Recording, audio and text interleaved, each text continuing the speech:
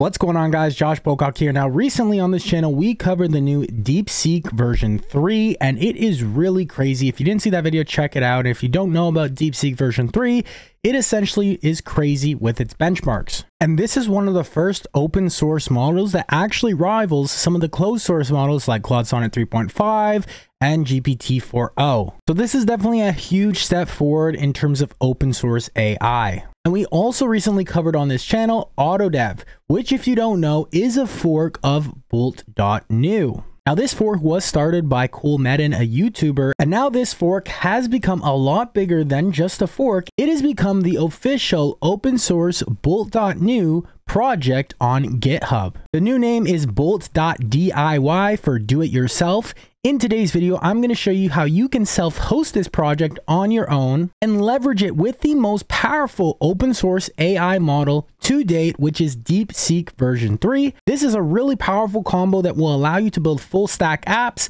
Let's dive right into it.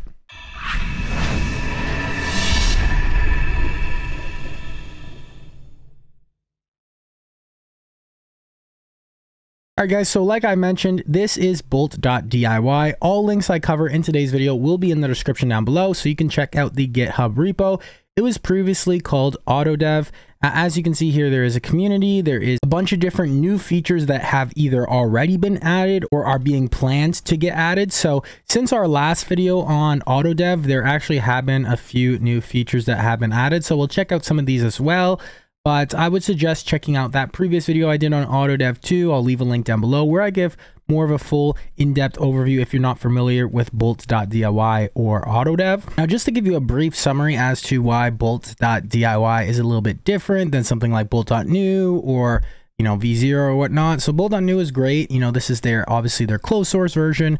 Of course, you will have to pay for it, and you will be limited with a certain amount of credit usage and this and that. So there's different plans and whatnot. Of course, open source is great because you can self-host it, as well as with Bolt.diy. You can use it with pretty much any LLM, as well as depending on what LLM you're using, you can use it for very cheap, or sometimes with certain LLMs like Google Gemini, you could use it 100% for free. So to get started, what you're going to do is you're going to copy the GitHub repo link right here, which is in the description down below. Then you're going to go to your command terminal and you're going to cd, change directory into whatever location you want to clone this repo. Then you're going to run the command git clone and then this repo link right here. That's going to clone the repository, as you can see here. Once you clone the repository, I simply just changed directory into Bolt.diy, and then I just opened it in Cursor. You could open this in VS Code. You could open this whatever IDE you want. I just like Cursor. Now, once you have it open in Cursor, you will see that there is a .env.example file. What you're going to do is make a copy of this file and rename it to just .env. Then you're going to go into that .env file and you're going to add the environment variables of all the different AI models that you would like to use, whether that's Grok, Hugging Face, OpenAI, Anthropic. For our case, we're going to do Deepseek right here. So if you don't know where to get your Deepseek API key, you'll go right here. I'll leave a link down below. You simply go to Access API. That's going to take you into the Deepseek platform. And you'll just come to API keys, create a new API key if you don't have one already, and then copy that API key and you're good to go. Now, the one thing I will say about Deepseek's model is that it doesn't currently have image capabilities yet, which is kind of one downside. So hopefully they get that in the future. So if you do want to use this with some image capabilities, because Bolt.diy allows you to switch LLMs as you're building out your project, then make sure you put another API key such as OpenAI or Anthropic, for example, that does allow image capabilities, because Bolt.diy did get some new cool image features that I'll show you in just a second. But once you have the API keys plugged in, all you're simply going to do is either go back to your terminal or just go into the terminal right here in your IDE and run pnp run. You're going to go pnp install first. Okay, so pnp install. And then once that installs, you're going to run pnp run dev. Okay, if you need those commands, you can actually just check right here in the repo. You'll see that it mentions that right here, pnp install right here, and then pnp run dev. All right, so that's going to spin up Bolt.diy on localhost port 5173. It's a remix app. So now we can go to localhost 5173 and you'll see we have Bolt.diy. So as you can see, it looks very similar to Bolt.new. Like I mentioned, this is the official open source project of Bolt.new right now. So now they have the actual new logo right here that is the exact same as Bolt.new, except it says DIY, just with purple. It looks really nice, and it also has quite a bit more features than the actual closed source version, right? So we'll go over some of those right now. So first things first, let's go ahead and change our LLM to Deepseek. Now you will see if you didn't enter any API keys in your .env file, you could actually enter API keys right here in the user interface. Now you will see it says not set will still work if in .env. So since we did set it in our .env, we don't have to set it here. The .env is kind of like the main, place where you can set those API keys, but you could also set them right here in the user interface as well. But you don't have to if they're in the .env file. All right. Now, if you click here, you could also just get your API key right there. It gives you direct access. And we're just going to use Deepseek Coder right now.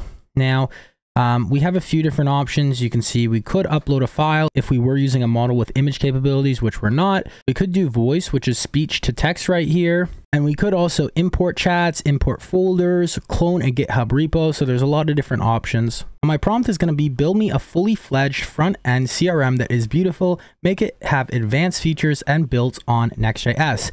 Now you could also go here, just as a side note, this is the prompt enhancing tool right here.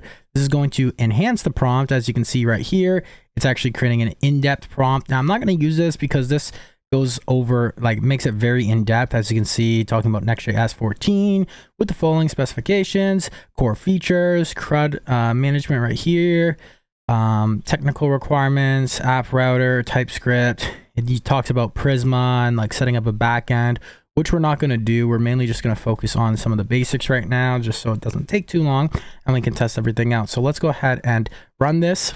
All right, so we can see here, I'll help you build a modern CRM using Next.js with dashboard and analytics, content management, tracking, task tracking, calendar integration, advanced search and filtering, responsive design, and Tailwind CSS. As you can see, as I'm talking here, it's creating the package.json, Tailwind, and Deepseek is lightning fast. As you can see, it's doing this very, very quickly, which is nice to see. We're creating the dashboard.js, the index.js.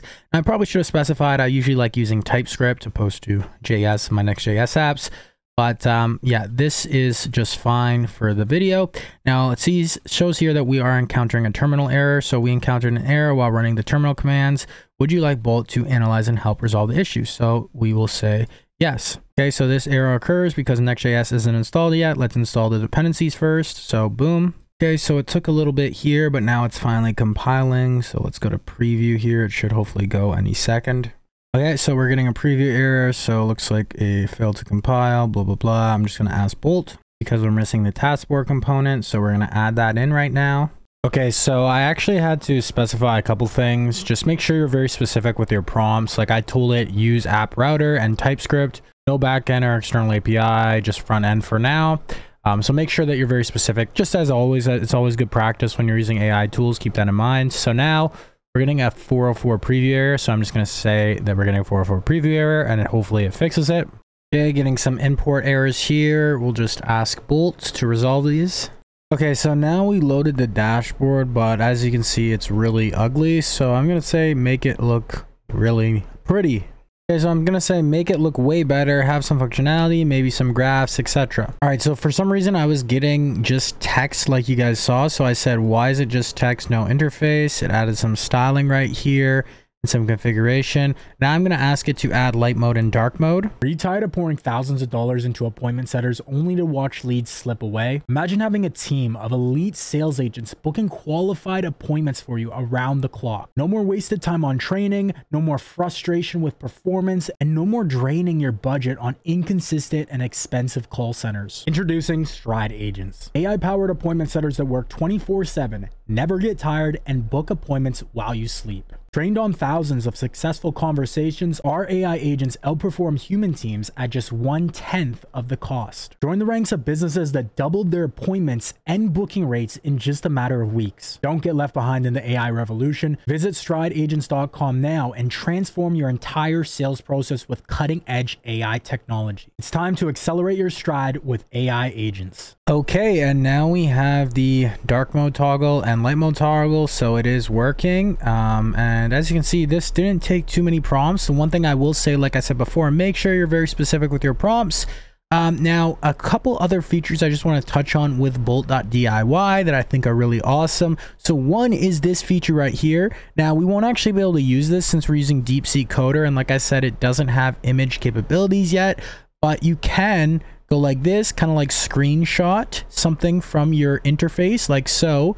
And as you can see, well, you can't see my faces here, but it says failed to initialize screen capture.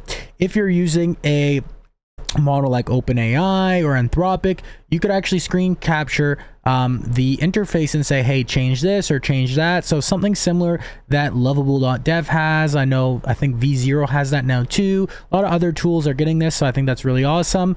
And then also too, guys, you have a few options over here with the code. If you didn't know yet, you can actually sync files. So say if you upload a folder from your computer, you can actually sync these with the code there, and then download code. So you can download the code. This is very useful, of course. Okay, so you can toggle the terminal right here. Now you can go between the Bolt terminal and a regular terminal where you can run commands. Now, if you are going over to preview and you're seeing no preview available, I would suggest to check in your terminal and make sure you're actually running npm run dev or pnp run dev.